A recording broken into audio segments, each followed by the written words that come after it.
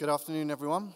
My name's Sam Chadwick, and I'm in the innovation team at Thomson Reuters, and I'm accompanied by Tim Nugent, who is in our research and development team. And we thought we'd spend today talking about some of the things that Thomson Reuters has been doing over the last 2 years in the Ethereum space. But we thought we'd start because over the last couple of days I've realized that not a lot of you know what, or who Thomson Reuters are. We're famous for our Reuters news agency that delivers news to over 1 billion people around the planet every day. But what you may not be aware of is that the majority of our business comes from 3 business units where we are a trusted information provider for professional services across financial and risk, tax and accounting, and legal. So our journey here started a couple of years ago because I'm based in Zug, which, as Uport mentioned, has been coined as Crypto Valley now. And I'd gone back to study a degree at Oxford and was hunting for a dissertation topic. And Vitalik's paper came out, and a lot of the people or media were picking it up saying, well, this is going to disrupt the financial services tremendously. And given that a large proportion of our revenue comes from the financial services business, the question was, well, how's that going to impact us? So, of course, not knowing where Ethereum was based, I reached out to Vitalik. These were the days before he was famous, so he was very happy to answer my email, fortunately. And we met up for a coffee in Zug. I had no idea that he lived 2 kilometers down the road from me. He more or less said very quickly, you guys need to be an oracle. The financial services industry trusts you. You're an information provider. And we need to bring those capabilities to Ethereum. So the journey really started there. And as I was looking at the space, the question became, so what part of financial services is likely to get impacted first? So we put together a model that we call the 3 V's model: volume, value, and venue. You can't see the venue axis. That's going in and out of the page. But it's essentially the difference between centralized and decentralized venues. But on the axes that I've decided to talk about today, you've got value on the y-axis and volume of transactions on the x-axis. So if you look at the top right corner, so this is the global capital segment: foreign exchange, public equity exchanges, government bonds. These are incredibly sophisticated markets today, decades worth of improvements. Yes, people point at them and say they work inefficiently, but actually the time and effort it's going to take to migrate those industries and those markets is quite considerable. So we're not saying it won't happen. We're just saying that probably that won't be the place where it starts first. So if you go to the opposite end, this is the retail space: peer-to-peer lending, music royalties, gambling. You've seen a lot of startups starting to attack this space. It's really interesting. There's a lot of activity here. It's not really a space for Thomson Reuters. It's not one that we play in today. So in the bottom right, you've got the machine age. And this, I think, will be a huge opportunity for blockchain technologies. Internet of Things, we're already seeing companies like Golem with distributed computation and iExec downstairs. So for us, we felt this was a bit early. We started doing this analysis, as I mentioned, almost 2 years ago. So the question became, what about this last segment? These are the big ticket items: high value, low volume transactions, venture capital, private equity, over-the-counter derivatives, syndicated loans. This was where we decided to focus our effort. These are the markets that we believe were going to move first.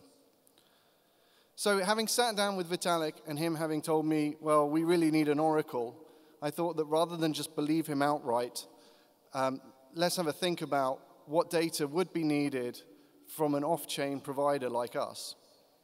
So looking at the conditional transaction dependencies, you can obviously create lots of smart contract opportunities using on-chain data. Doesn't really need an oracle. The data's already there that you can reference. But as we looked more and more, we realized that he was indeed right. We probably shouldn't have doubted him. And the majority of opportunities are actually those that require off-chain data. And I think in the last 2 years since we did this, that hypothesis has been validated over and over. So we looked at all of these and thought, you know, probably the space to start is benchmarked and values for derivatives, given that that fell squarely into that top left quadrant from the previous slide. So we created a capability that we've called BlockOne IQ. BlockOne IQ is an oracle. It's in beta, but it's live, and it works, and it's compatible with both Corda and Ethereum.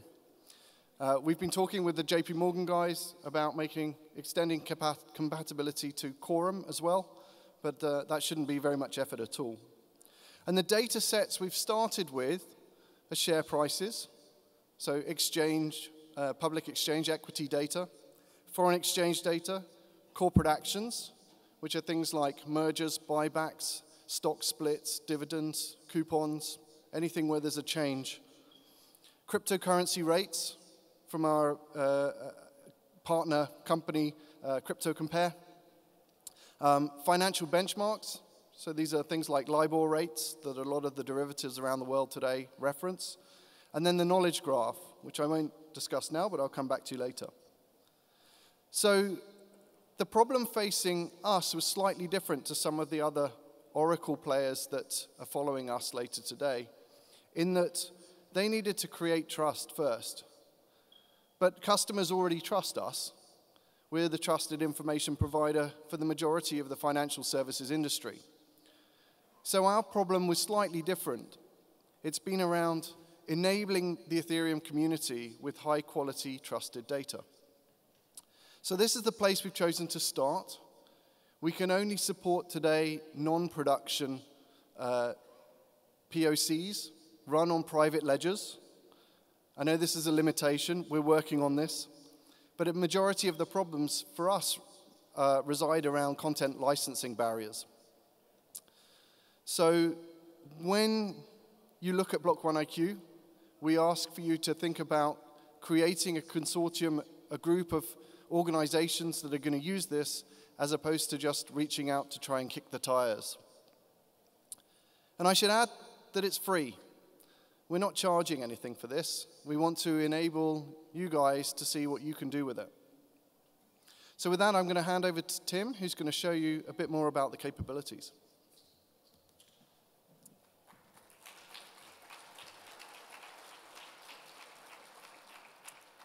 Right. Thank you, Sam. So this is essentially the landing page for BlockOne IQ at the moment.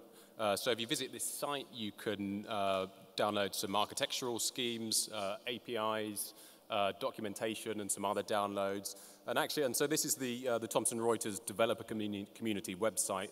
And if you click around, actually, there's some links to some other APIs that we offer. So last year, I demonstrated another offering, something called BlockOne ID, which is essentially an identity resolution system which connects Ethereum addresses with OAuth 2 credentials. So if you click around, you can also find that. So have a look around this website. When you're ready to sign up, you'll be faced with this page. We ask that you sign up to certain terms and conditions. Most of the data that you will have access to is proprietary, and in many cases, we license it from third parties. So fill in all the details, tell us a little bit about your project and your plans. And when you click submit, I think Sam will get a notification. There'll be some legal documentation that may need to be attended to. If everything goes through, you will receive access and a login to our self-serve system. So this is our self-serve system. It's very much a work in progress, but this allows us to do some sort of onboarding and whitelisting of your contracts. So very simply, just to add a few users, you can do that here by adding names, emails, and setting whether they are a user or an admin, for example. Do that, and then you click through, you get to this bit where you can configure your deployment. So I think, as Sam mentioned, this service is only available for private chains at the moment. So put in your deployment name, other details, for example, RPC host, RPC port, a default account. Click through, and you can see what the configuration looks like. Now, from this page, it gets a bit more interesting. If you hit the orange button, this allows you to add a contract. So say you have a trade contract, you can click on that button, put in the address of that contract, and what essentially happens here is that address is being whitelisted with our service. So our Oracle contract will see that the request for data has come from a whitelisted contract, and as long as it's on that whitelist, we will be able to send data back to you. You can also click on the contracts button, and you can see the list of the contracts you've added, and you can edit that.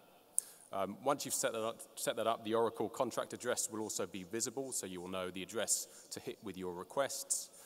There's also a little test interface, so you can test requesting and receiving data. So we've got a very small sample of the different requests you can make. So end of day prices, intraday, interest rates, cryptocurrency rates. So select your symbol from the drop down, hit submit, and a block later the data will come back. And here it's simply represented as a JSON object. If you go and look at our API, you can be quite selective with exactly what you request and exactly what is returned, and you can tailor that to the needs of your smart contract. So that's pretty much the self-service, quite straightforward. On our roadmap is to provide an API which will expose most of this functionality, such that registering smart contracts with our Oracle can all be done quickly off-chain. So just to make this a little bit more tangible, a couple of examples of some assets that we've modeled to demonstrate interactivity with our Oracle. So this is an equity swap contract. It essentially has two legs, an interest rate leg and an equity leg. So there are two sort of streams of payment here. One is based on the performance of an equity. So here, the S&P 500 or an equity index, as the case may be. And on the other leg, it's typically based on an interest rate, which in this case is LIBOR. So when the contract is instantiated by either party A or party B, at the moment the request to the Oracle is made on-chain, but we're adapting our functionality so that could be made via a signed message off-chain. But at the point of instantiation, a request is sent to our Oracle, and in this case it will request two symbols, the S&P 500, SPX, and also LIBOR. And you can configure how regularly you want the response data to come back. It could be an end of day, or it could be at a single point in the future. So when this data is delivered by our Oracle, the two values, the SPX and LIBOR, are updated. And these values are used to calculate the value of the two legs. So with the equity leg, this will be based on the notional, which is a trade parameter you can see in the bottom left-hand corner, and it will be the notional multiplied by the percentage change in the S&P 500. For the interest rate leg, that is essentially LIBOR plus basis points, which is another one of these trade parameters, and the tenor here is essentially the duration of the trade.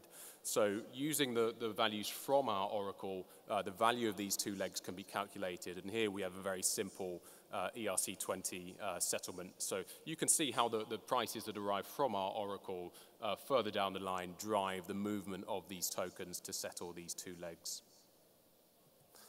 Slightly more elaborate one here. So this is an ERC20 token basket. So this might be an actively managed contract or basket of ERC20 tokens. So at the bottom left, you have a manager. The manager will assign weights to the tokens held within the basket. At the point of assigning these weights, this request is sent on-chain or off-chain to our Oracle, saying essentially this contract requests the price, the values of these specific tokens. So these tokens and other cryptocurrency values come from Crypto Compare, as Sam mentioned. When those values arrive, those values are used in combination with the allocations that are currently held to call this valuation function. And using this valuation function, we can calculate a value for the overall token basket. Depending on performance, whether things go well or go badly, investors, who are these parties A, B, C, down at the bottom, can either invest or withdraw Ether, and depending on that investment, using a hook out to your favorite decentralized exchange protocol. Tokens can either be purchased or sold to keep the allocation in check. Right, so that's it from me. I will pass back to Sam, who will talk about some of our learnings from these experiences and also a little bit about our future roadmap. Great, thanks, Tim. So as you mentioned, I think going through this over the last couple of years, and Tim was here this time last year, or in Shanghai rather, talking about BlockOne ID. And this was one of the biggest learning points as we set forward into looking at how we make our content available. And for those of you that weren't here last year, this is BlockOne ID. It was a capability that we had to create in order to honor the content licensing and permissioning arrangements that we're responsible for as we distribute content that we aggregate through to the ultimate consumer.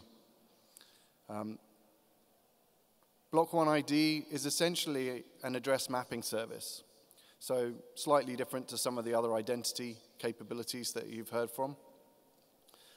But it means that we can take an OAuth address, like Google, Twitter, LinkedIn, and map it to an Ethereum address.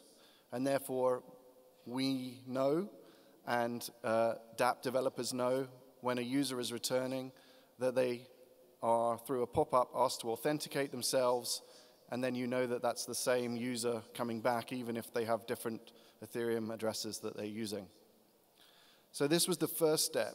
It was around identity of users in order to honor content licensing. The second learning point was around identifiers. So if I asked you what the ticker symbol C stands for today, then you would be right if you answered Citigroup. But if I'd asked you that same question in 1998, the answer would have been Chrysler. And the problem is that these tickers across the financial services industry get recycled. And if you're writing smart contracts using these, that's an absolute nightmare because you can't change your smart contract. So we created an open capability. It's called a PermID, and you can all access it today at permid.org. It essentially creates permanent identifiers for entities, which means you can always reference that number and always have confidence that it's going to return the information that you require, even if the industry symbols are recycled. So take a look at permid.org. It doesn't have to be blockchain related. This is open and works for everything, and it's available under a Creative Commons license. So I'll finish in the last minute with what's next. So firstly, we're looking to expand data coverage. I mentioned a few earlier, but we're already having organizations come to us now and saying, can you please add electricity prices, natural gas prices, other commodities information. We've had interest in supply chain in general. And so is my request out to you, or my first request out to you, is if you have needs for other content sets, then do come and talk to us. It's not limited to what we've shown in this first beta. That was just a place to start. And secondly, we have a capability called KYC as a service. We do this for all the banks already. And one of our hypotheses is, can we be a KYC service for investors, for initial coin offerings, for advisors, for law firms? Can you take advantage of the capabilities that we have that we would traditionally use in banks and use those same capabilities and data and information in your identity activities? So if you think that's appealing, please come and talk to me, because that's something that we're thinking about working on right now.